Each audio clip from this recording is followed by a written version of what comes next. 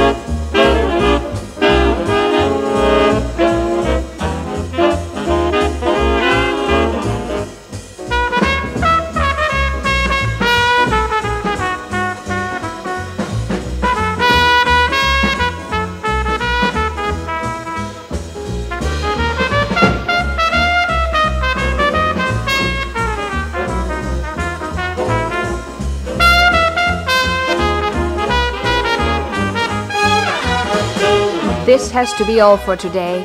I hope you'll listen next time when I tell you some more about Dutch music and artists. Do you have any comment? Please drop a line to this station. I'm saying goodbye now, and thanks for listening.